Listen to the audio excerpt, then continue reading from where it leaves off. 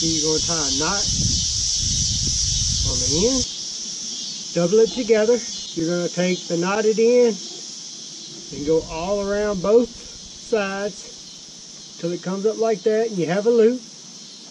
And then you're just going to pass that knot through the loop and pull it tight. You're going to find your limb draping over the water like so. And then you're going to have a clothespin, string run through it. Take your hook, take your piece of chicken, got your chicken hooked.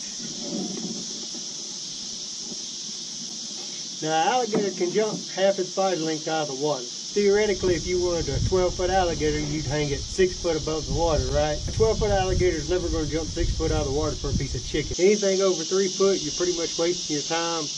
Alligator's lazy. He's never going to jump that high for just a little old piece of chicken.